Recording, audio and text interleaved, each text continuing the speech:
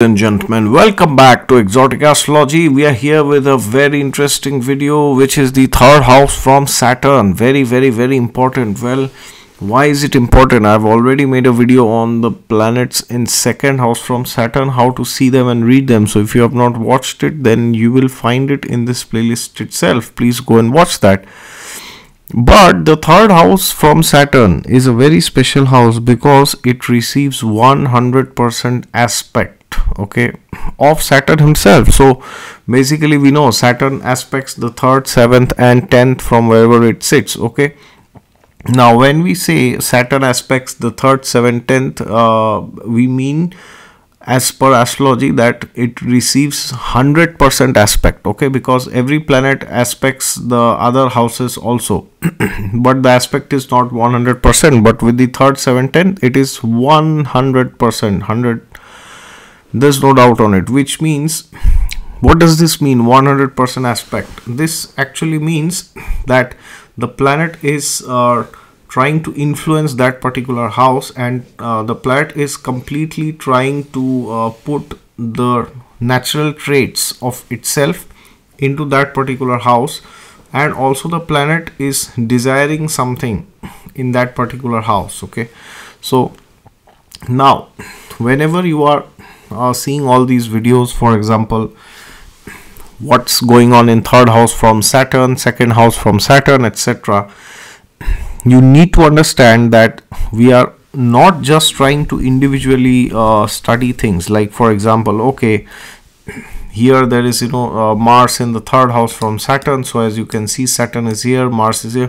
So we are not just trying to see that, because that does not yield any result, okay. So at the end, what are we trying to do whenever we are studying a placement? We are trying to come to a conclusion.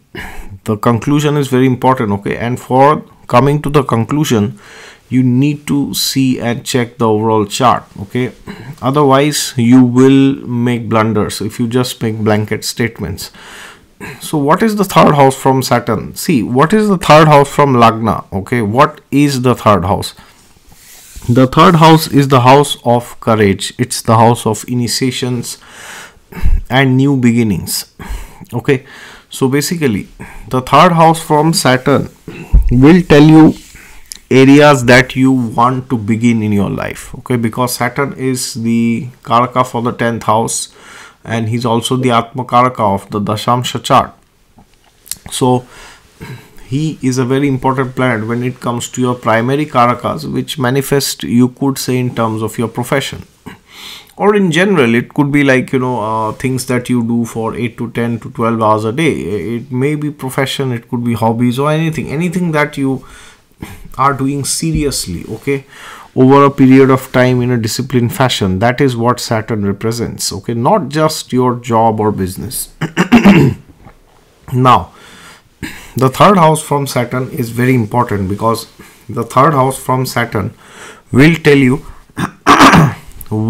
which are those areas in life where you must start something new, otherwise there will be hardly any growth in that area, okay. But again, as I said, you have to see the overall chart and only then come to a conclusion. So for example, let's take this chart. This is a very beautiful chart. As you can see here, what's going on. So first things first, where is Saturn? Saturn is in the 11th house, and if you see 1, 2, 3, if you go 3 houses, you see Mars is here, okay. So that means Saturn is aspecting Mars. And where is the third house from Saturn? It is the Lagna itself, okay. This is the first house. So that means Saturn is aspecting the Lagna, which means something to do with health, or your own appearance, your image, your status in society, okay, your arudha, basically something to do with how people perceive you, or something to do with how you think in life, okay. All these things are controlled by the ascendant. These things come under the Lagna. So that means something related to these houses has to undergo some new beginnings, or you have to show some courage and start something new, which means if you have some health issues, for example, then it could happen that you are trying so many things, but you have to start something new. You have to do something unconventional, which nobody else has done before. Then it will work for you. Okay. Now, I'm not saying that if you have Saturn in 11, so it aspects your first house, anybody and everybody will not be able to take allopathy or Ayurveda or homeopathy, or you have to start your new branch of medicine. No, I'm not saying that. What I'm trying to say is that within the spectrum of allopathy, Ayurveda, homeopathy, whatever is there, it could still work, but in a different way. Okay. So therefore, wherever the third house from Saturn is on the basis of your Lagna, okay, so here from the Lagna, it is the Lagna itself, because this is the first house itself. There you have to behave in a bit unconventional way, otherwise things may not work out for you. But now we start analyzing the chart. So first of all, we see what is going on here. What's the Lagna Nakshatra? Here you see it is Shava Nakshatra. Okay, so Shava Nakshatra is ruled by the moon, as you know, right? And where is moon? Moon is in the 8th house, is in Uttar Falguni Nakshatra. Okay. Now, for simplicity, I will assume the planets are in the same houses as in the signs, but always remember, for houses you need to go and check the Bhava chart. Okay. So, but for simplicity and ease of explanation, I'm just assuming that moon is here in the 8th. But if you are knowledgeable and smart enough in astrology, you know very well where moon is. So write it down in the comments. Where is moon? Which house is moon placed in? Okay, I would love to see that. Now, what's going on here? Moon is in Purva Falguni Nakshatra. Okay.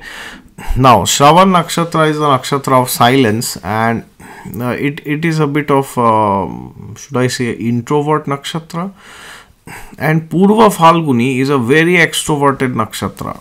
Okay, it loves to do show off, and it loves to keep telling others about what you are doing yourself. And also it's in the sign of Leo. Okay. Shravana is a very meditative Nakshatra, and Purva Falguni is a very creative Nakshatra. Okay, so that means this person will have a mixture of both Shravan and Purva Falguni, which is like will be introvert sometimes, and if required can be very extrovert sometimes. Okay. And then where is the Lagnesh? So here the Lagnesh himself is Saturn. Okay, so where is Saturn placed? Saturn is placed in the 11th house. Again, if you are smart and you know, please tell where Saturn is. But for now, let's assume he's in the 11th house, in the sign of Scorpio, of course, in Anuradha Nakshatra.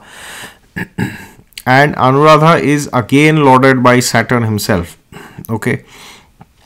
So now the Lagna Lord is going into the 11th house. So this is a yoga for, this is one of the best yogas for success, name, fame, power, position. Okay. Very, very, very important, very, very, very critical.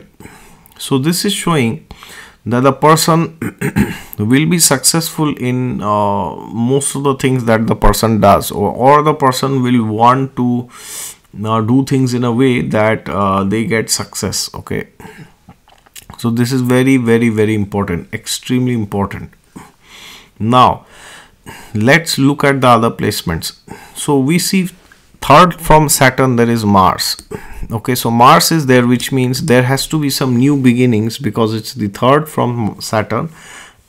But there will be some struggles. There could be anxiety. There could be high blood pressure and all this, because the first house is associated. Now, if you see which houses does Mars lords in the chart. So Mars is the ruler of Aries. So here Aries is in the 4th house, and Mars is the dispositor of none other than Saturn. Okay, so that means something to do with the 4th house and the 11th house is there. Okay, so this is a very, very, very strong chart, because there is a Parivartan Yoga between the Lagnesh, which is Saturn, and Mars, which is the 11th Lord. Okay, so the Lagnesh is in the 11th and the 11th Lord is in Lagna. Very, very, very fantastic placement. But now Mars is also the 4th Lord. So 4th Lord is in Lagna. So education, something to do with the mother is there. But this is receiving the aspect of Saturn, and there has to be some new beginnings. Okay. And it could be something to do with the health, because it's the first house. So this person has some terminal disease which has come from the mother's side. It's like hereditary. Now the mother does not have it, but somebody in her family has had that disease. Okay. So just because the 4th Lord is there, you can't say that, oh, it will be the mother herself who will give the disease through the genes. No, not like that, but somebody in her family can have it, as in his case. And because this is Mars, so it is something to do with fire. Okay, now I won't go much into details of what that disease is and what is the what implications that disease has.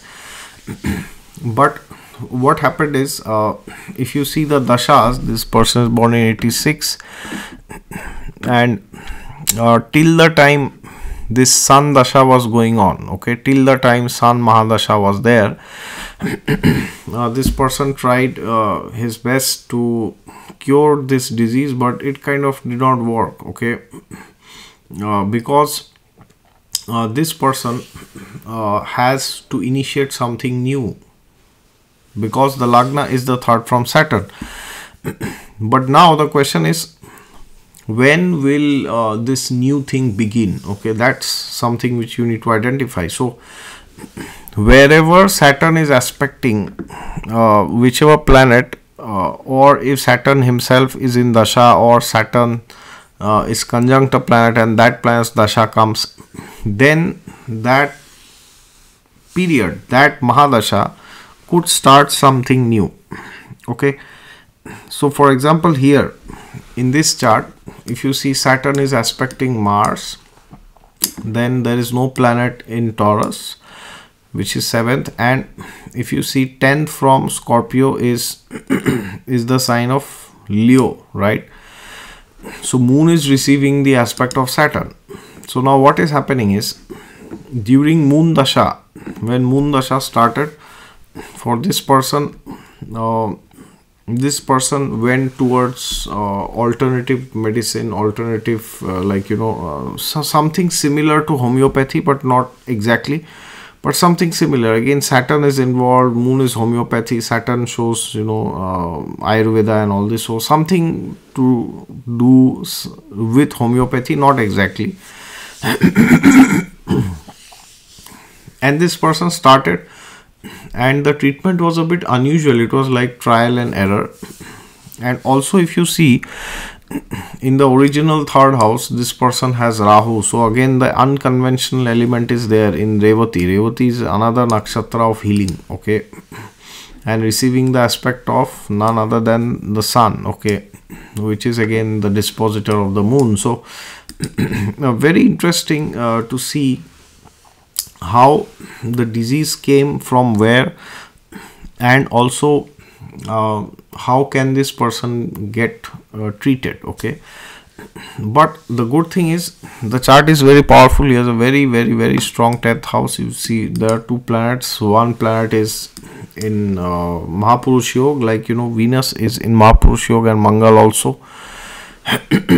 So Mangal is giving Ruchak Mahapurush Yoga, as you can see, and Venus is giving Malavya Mahapurush Yoga, because both are in Kendra, either in exaltation. One is in exaltation and the other is in Mool Trikona. So the chart is extremely strong, and the person is now gradually coming out of it. Okay, and in my opinion, when Rahu Dasha starts, the healing will be much better, and the person will be able to come out of all this. Okay, but till the time Mars Dasha is there for the next 4 years there will be some issues, because this Mars is again in Lagna. And yeah, if you see, there are some other issues also with Mars. Can you point it out? Let me see if you can point it out in the comments and tell me what's going on with Mars. But again, at the end, you need to understand nothing can happen without the blessings of God. And how do you see God's blessings in a chart? Well, we see that through Jupiter. So you see, this Jupiter is sending the aspect to Moon, right? So because of this, what is happening is, in Moon Mahadasha's beginning, this person found good guidance, okay, good gurus, good counselors, good teachers, good doctors, and then this person could move ahead, okay. So without God's blessings, nothing is possible in this world, either materially or spiritually, okay. So now the person has become very spiritual, and the person visits spiritual communities, and therefore now this person is gradually fighting the disease and able to come out of it, okay. So thank you very much for your patience. If you like this video, please hit the thumbs up and subscribe to the channel, and comment your thoughts below. What do you think this person is doing in his profession? What do you think, if this person is married or not? How is this person's married life and career and overall happiness in general? So please write it down in the comments. I would love to hear from you, okay. And for consultations from me, you can always go to my website down in the description section. God is there with you all the time. Just look to him and you will surely find him. Thank you.